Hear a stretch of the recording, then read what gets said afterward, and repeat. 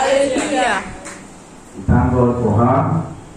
She's been a great example to me and to my siblings. And I always say, because it's from her that I learned that it is compulsory that mothers should pray for their children. Mothers never fail praying for your children, especially for your sons. Because we sons, we don't know how to pray. We learn how to pray later on in life, after we have gone through so many things. That is when we learn. So the prayers that keep us alive at that time is the prayers of our mothers. So mothers, never cease to pray for your children, especially for your sons. The Lord will continue to help us in Jesus' name. For the fathers, we know that the fathers never fail to bless your wives and your children. Because even in the Bible we see it is the blessings of the father that God always honors. So let us continue to play our role and be a good example, and the Lord will help us in Jesus' name. I am here today, and I would like to thank the Reverend for the opportunity. He didn't even know my mother was around. Same way the last time my father was here, he didn't know, but the Spirit always touches him to put me in front of them so that I cannot lie. I can only say the truth. Because anyone I say, my mother will be here to ask. You can ask her and know if I'm saying the truth or not. And the Lord will help us so that the words that I will speak today will be the words of the Lord and not my words, in Jesus' name. Let us pray.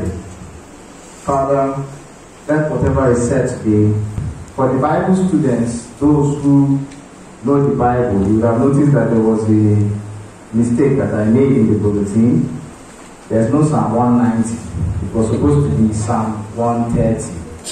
And I put Psalm 190. But as I said, the Spirit led the Reverend to do the right thing, and the Lord will continue to bless him in Jesus' name. We will look at Psalm 130 and other verses that were there today. It's a powerful psalm, a wonderful psalm, and it's a psalm that I would like all of us to say in parts as we go through this sermon today. It will inspire us to know why we are Christians, and also to teach us to humble ourselves. I don't know if it's on the projector, but the first 4 verses, if we can read the first 4 verses together. So Psalm 131 verse 1, let's say it together. Out of the depths I have cried to you, O Lord. Verse 2, Lord, hear my voice. Let your ears be attentive to the voice of my supplications. Verse 3, if you, Lord, should keep account of our sins and treat us accordingly, O Lord, who can stand? And verse 4, but there is forgiveness with you, that you may be feared and worshipped. This psalm is a cry for help, a cry to our Lord to be merciful. We all are Christians, and we all know that we were all sinners. And as sinners, we are fallen short of the glory of God, and we have repented. Also, we say we have repented. But we have to understand that even as it's easy to say, but have we truly repented? One of the things that keeps Christians, human beings, people from true repentance or from truly saying sorry is pride. You won't know it, but sinful pride. It keeps us sometimes, even when we're in a situation, for crying out for help to the Lord. If I was to ask, what do you say repentance is? Do you say repentance is just simply say, I am sorry for my sin, and tomorrow you do it again, or just saying I'm sorry? Or is repentance being sorry enough to say that, sorry, I will not do it again, or sorry, I will come out of that place, or sorry, I will not go there again, or sorry, I will make efforts to stop that sin?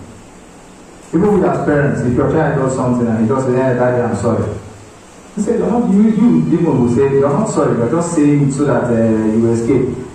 But if the same child comes to you and says, Daddy, I'm sorry, I will not do it again. In fact, that person is no more my friend because of this. You, even as a parent, know that the child has truly repented and is going to make an effort to change his or her ways. So this is true repentance. And but what keeps us from doing this true repentance? Sometimes it's pride, sometimes it's influences, sometimes it's the society, the world. It's not too easy because it's actually our nature to be sinful. Even when, take for example, right from Adam and Eve, when God was looking, where are you? You see the way he responded to God. Somebody that was, they were proud already. They were not sorry. They said, I thought I was naked. They didn't even start with sorry. I'd like to give a little bit an example of, let me say, using this psalm and the story on how we can move towards repentance, or what happens when someone says, out of the depths I have cried to you, O Lord. There was this young man, let me name him Utu. So Utu, he had an argument with, let's say, his parents, or even you could say with God. And what was the argument about? His parents, his pastor, God, the Spirit had told him, you see this road? Don't go there. It is dangerous. That road is dangerous. There's a pit there. He'll say, but others are going there. They are making it. The other road is too bumpy. That road is smooth. He says, don't go there. You now even quarrel and say, you don't know what you're talking about. And he now goes out. So he took along the road, he went there. Now he sees different roads, different places leading to different directions. One road is marked safe, signed by God, signed by Jesus Christ. Another one, the other road signed by other people. But there's that dangerous road. And that dangerous road is actually written in the signboard there. Danger, pit ahead. It's there. And that signboard, you know how we sign our signboard sometimes by police. Even there it was signed again. Danger, pit ahead. Signed by God.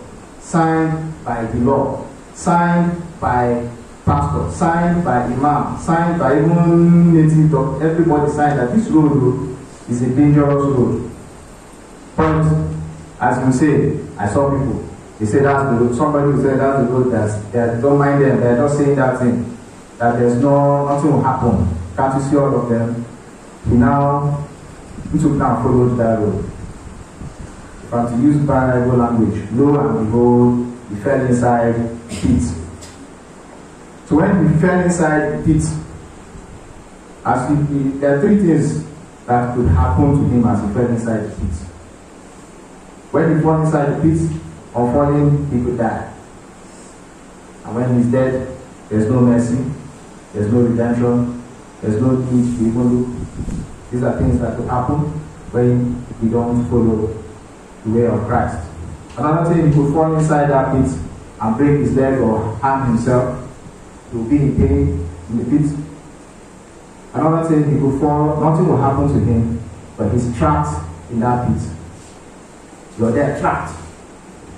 Now, we would all assume that because sometimes when it doesn't concern us or we don't look in our life, we think that as we fall inside the pit, the first thing to say is to start shouting for help. In real life, sometimes it's not like that.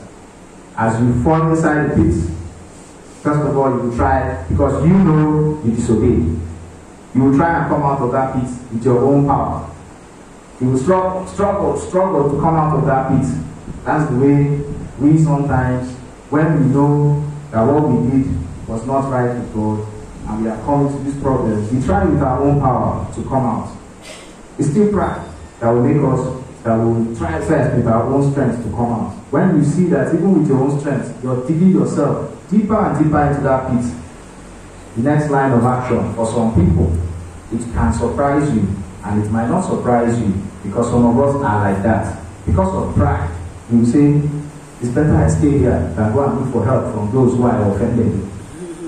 It's better I'm not going to ask anybody for help. How come? After I've been in this thing, they'll come and be laughing at me. You stay in peace. You don't cry for help. You say, no, I don't need it. I will still struggle. And you stay there. And stay there forever.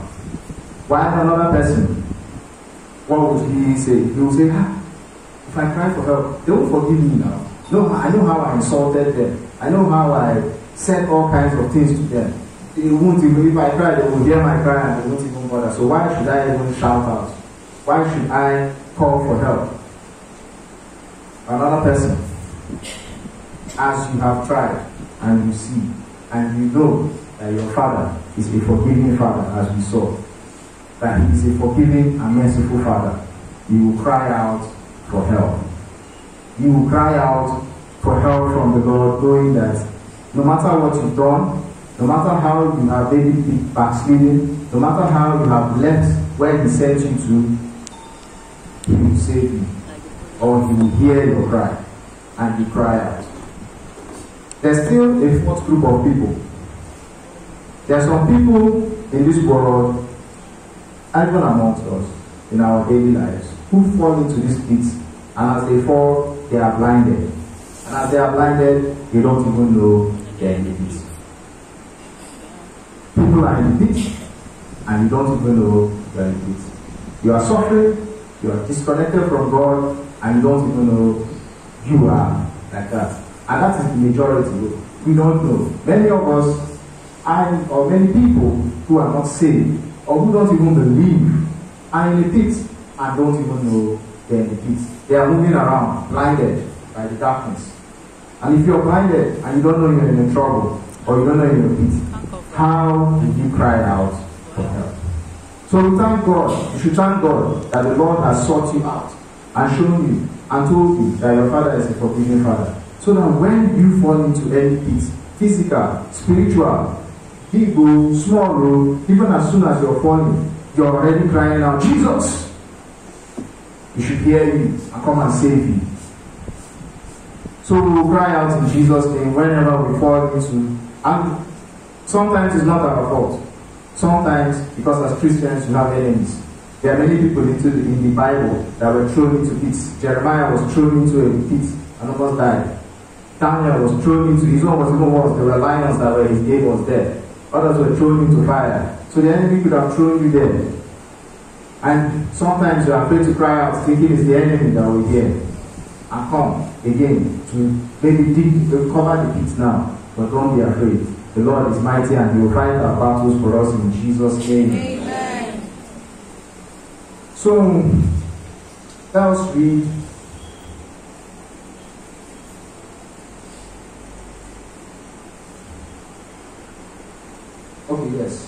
in verse 4 to verse 3. Why we should know that our God is a very merciful God is that we all know what we have done.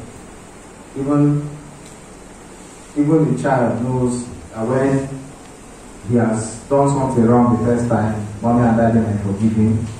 Done something the second time, mommy and daddy might forgive him. By the third time, he will receive the punishment of all the ones he has done in the past. Full quota.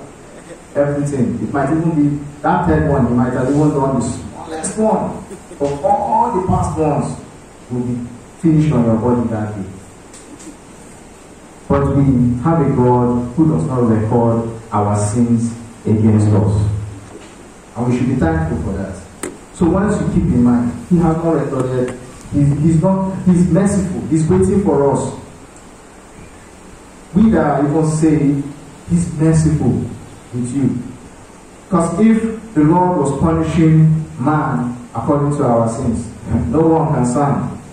And that is why He said, because He doesn't do that, we should fear Him. We should fear Him. That He doesn't keep account and treats you accordingly. So we should fear Him. 1 John 1:8 says, if we say we have no sin, we deceive ourselves and the truth is not in us. Verse 9 says, if we confess our sins, He is faithful and just to forgive us our sins and to cleanse us from all unrighteousness. He's faithful. Cleanse us from all unrighteousness. So, especially to us who are saved, I would like us to look at that Ephesians that was there today. If you look at verse 28 says, the thief who has now become a believer. When we say thief, it's not only those who steal. In Nigeria, we know what thief is. We know who are thieves. I don't need to mention them here. Different cadres. Even in our places of work, some of us we wear suit and tie, but you're a thief. We that have businesses, we know what is going on under the businesses. Will we say they are not thieves?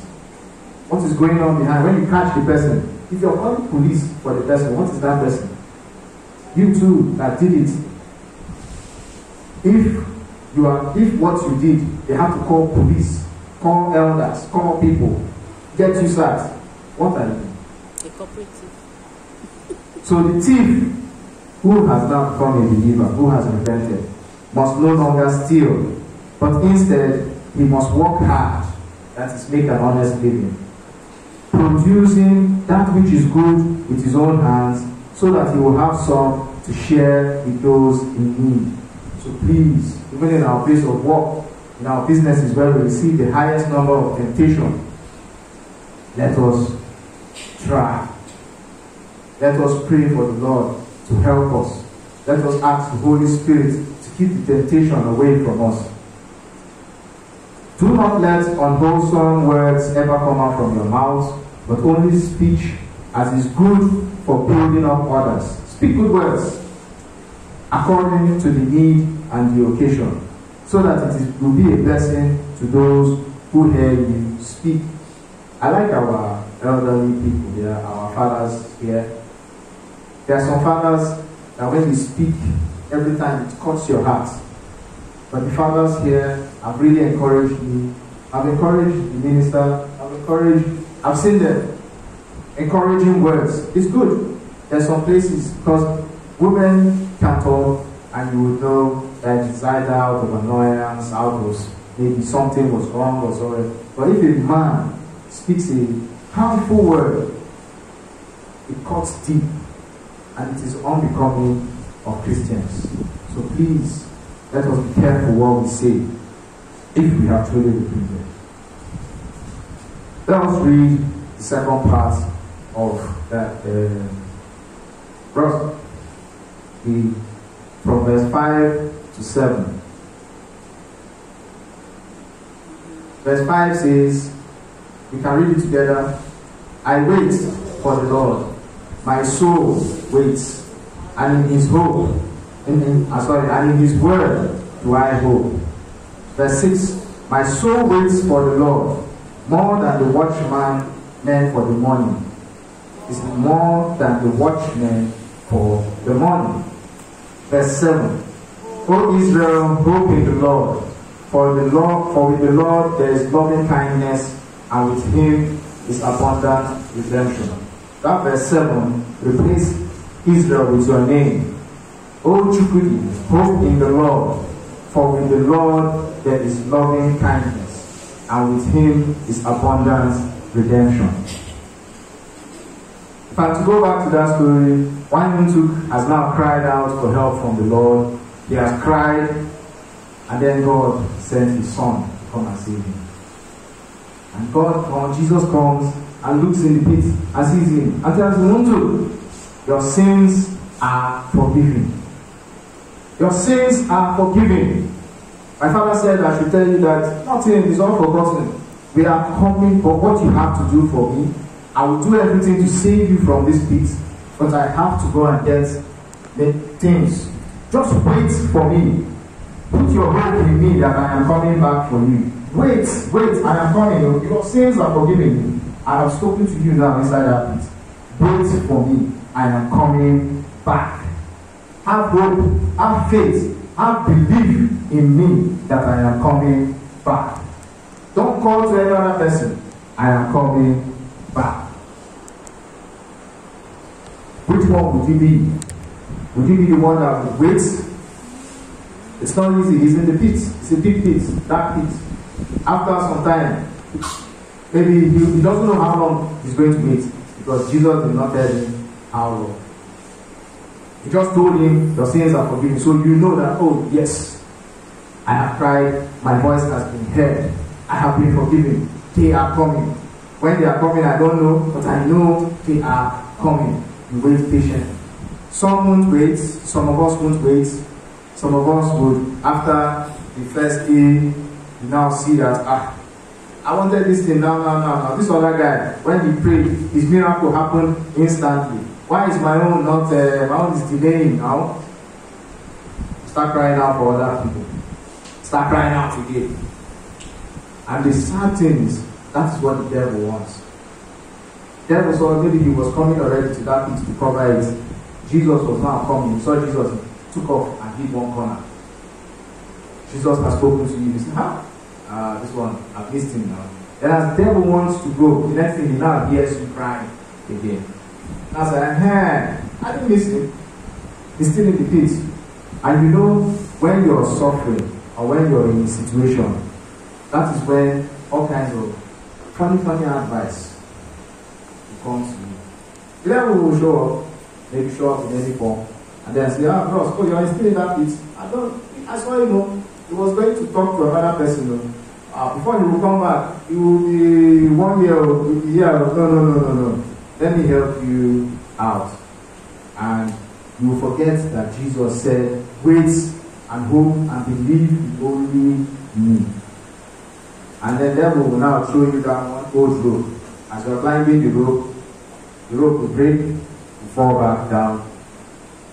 You were not hurt in the pit, but now as you are climbing and fall, you get hurt in the pit. The situation gets worse. Or the devil will help you out. He will even help you out of the pit. And out of the pit, you think, I'm out, I'm seeing daylight. Only for you to realize that once you reach there, the devil has to go and say, empty your pockets. You empty your pocket, he takes what he gave you, he gave you out, but he takes everything you own, everything of you. And you down on his at his discretion, he could leave you outside, or he could push you back inside the pit, or he could even kill you. That will never be our portion in Jesus' name. We shall wait for the Lord, and the Lord will come back and rescue us. Because when Jesus comes back and sees that you waited for him, it will be a great thing. It will be a wonderful thing. And you know, when you're in that pit, that's why he said like the watchman waits for the morning. He's waiting for the morning, he's in the night. You know, in the night you hear all kinds of noises. Once morning comes, you relax. In that place, in that strife, in that sin, in that problem, you keep seeking for the Lord, waiting for the Lord, praying to the Lord, keep praying for a solution. The Lord will come. Because your hope is in him, and he is loving and kind with abundant redemption. Put the last verse. Verse 8. Let's see what happens when Jesus comes back. And in verse 8 it says, and he will redeem Israel from all his sins. Let us put our name there. And he will redeem Chuiweha from all his sins. And he will redeem all of us from all our sins in Jesus' name. He will redeem all of us from all our problems in Jesus' name. He will redeem our children, our parents, our businesses, our work, our strife in Jesus' name. Amen. When Jesus finally comes back to meet unto in the pit, he comes with a golden ladder for the guy and puts it in the pit. The ladder is sized exactly for him. Unto climbs out of the pit and is happy that he's out of the pit. Lo and behold, when he comes out, he sees that Jesus has already prepared the path for him to walk past. After he parts, Jesus has now prepared a banquet, a feast for him to eat. That my son, I know you are dirty, I'll wash away all your sins. I know you are hungry, I will feed you and clothe you. Jesus has prepared all these things for him. Jesus even gives him the gift of the Holy Spirit, gives him the gift of protection, and says, this will guide you so that you do not fall into other pits around. how wonderful it is, how great it is, and the Lord will save us. In 1 Peter 1:18, it says, 18-21, it says, "For you know that it is not with perishable things, such as silver and gold, that you are redeemed from the empty way of life, handed down to you from your forefathers, but with the precious blood of Jesus Christ, a lamb without blemish or defect. He was chosen before the creation of the world, but was revealed in these last times for your sake. Through him, you believe in God, who raised him from the dead and glorified him.